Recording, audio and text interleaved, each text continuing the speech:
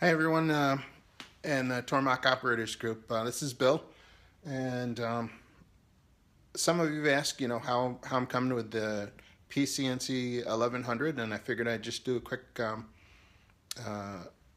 live broadcast in Facebook for you to check it out. So far, we've got a lot of the processes done.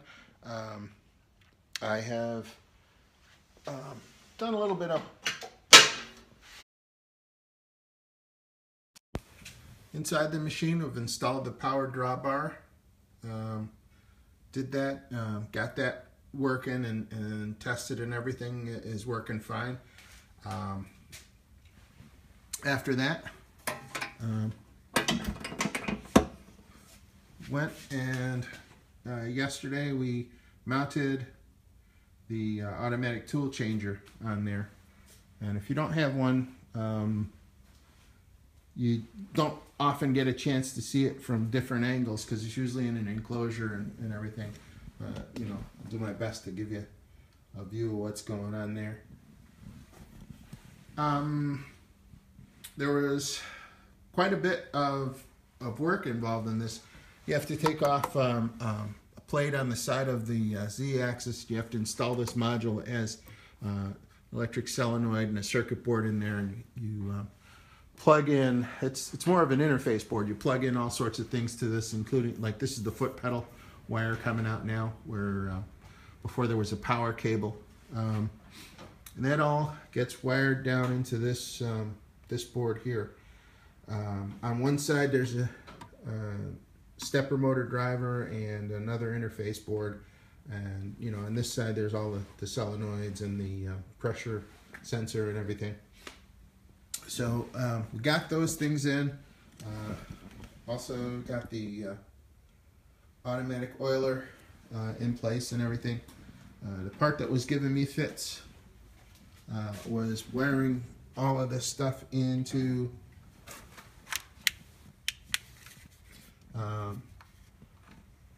that bus board with all the fuses, and then particularly going down into the variable frequency drive. You run a cable off into that.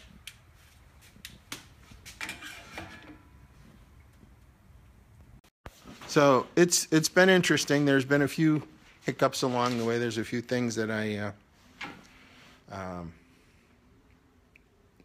had problems with. There's a few things I like. If anybody knows how to change the resolution on the monitor, I would love to know, because right now when I use the monoprice monitor, it does not adjust the resolution, so I'm only seeing part of PathPilot. So I ended up finding an old Dell monitor that I had and putting that on there. I don't know. So far, so good. The machine does run. Things are going in place. I'm hoping that the automatic tool changer won't take too much longer to deal with. There's a lot of tweaking you got to do with the. I think they've changed the meaning of that word. There's a lot of adjustment you have to do to the automatic tool changer to get it all aligned and everything, and that should happen tomorrow. And if that's the case, then I can put the enclosure on it and call it quits. So I just thought I would let you know, what I was up to. So far, Tormach has been very good with customer service on the couple of questions that I've had from them or for them. So I'm very pleased with that. So that's it. Thanks for watching this, and let me know anything that you want to know, or any suggestions for how I should do things. I really would appreciate them. So thanks, guys. Hey guys, it's Bill again. A little more update on where I'm getting with this Tormach build project. It's taken quite a bit longer to do some things than I originally thought, but that's the nature of the beast. I spent most of the day today wiring the automatic tool changer into place. it has to interface with the power drawbar in order to make things happen. And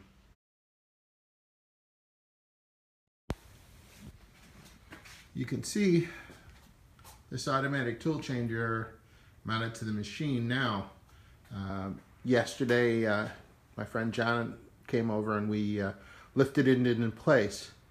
There are a couple of things we had to watch out for, like getting a nice gap between the linear rail and the side of the spindle head to make sure that that was good. And we also had to set it level with the machine in 2 directions.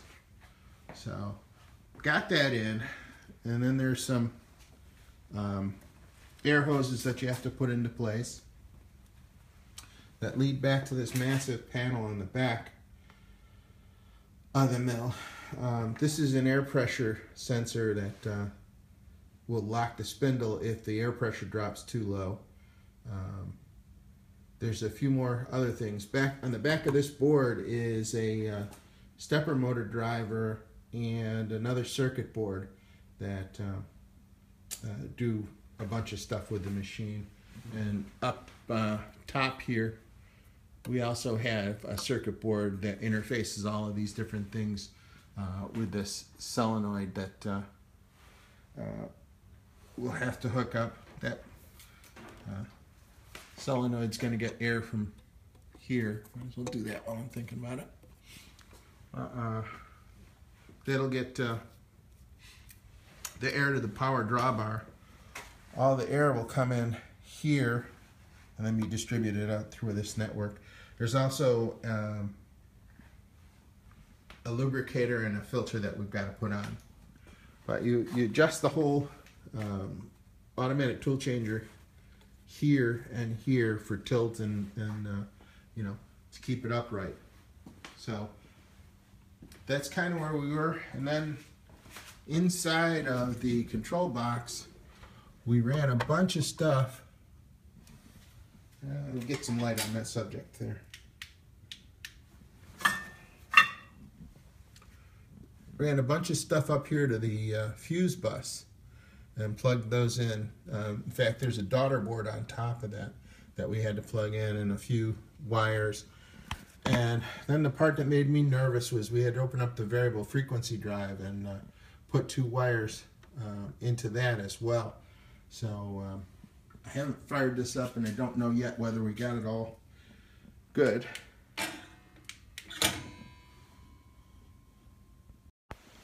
But I intend to, you know, triple check the wiring and everything before I go forward. So that's kind of where we're at. Just a word about the tool changer. It holds 10 tools, and you know, you can see I've already got 1 tool in the spindle for setup purposes, but it should be able to raise up. This slides over, air happens and it releases. This raises up, spins around, gets the next tool, drops back down. The air happens and then it grabs the other tool. So that's what we're looking at. It's pretty simple when you look at it, but it was probably a bear to engineer. So anyway, that's where I'm at. I hope you guys aren't tired of these yet, because I'm not done. And you know, I'm also using these for YouTube later and a few other things. I'm taking some separate videos and things like that. But there's not much I was planning to show you as far as electrical wiring or anything went, because it just I'm not willing to take that risk. I'm not an electrician, and you know, if somebody were to accidentally electrocute themselves because of something I showed them, I would feel terrible, and I'm sure they would want to sue. I can't afford that. Nobody's got time for that kind of stuff. So I'll leave the electronics and the electrical stuff to the electricians who are on YouTube or whatever, and they can go through that. But I really like the way this is all coming together. So I hope to be making chips soon, because you know, that's why I got this. So I hope you enjoy these things. I know I didn't give you any notice that this was going on, so there's only a couple of folks watching. I know Willie Packard is one of them, and you know, he's a pretty cool dude.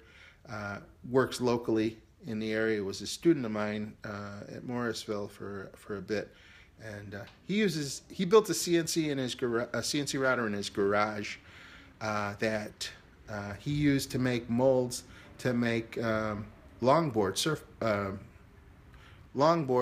skateboards, and you know, pretty impressive stuff. And now he's working at a local prototyping shop, so that's pretty cool. He's really doing well, and I'm glad that he got a chance to tune in and check this out. So that's pretty much it. If you guys have any questions for me, just leave them below, or if there's anything that you want to see before I get this all boxed up and enclosed any further, let me know, because you know, once I put it in the enclosure, I don't intend to go back in there anytime soon. So, all right. I hope you guys have a great night. Take it easy.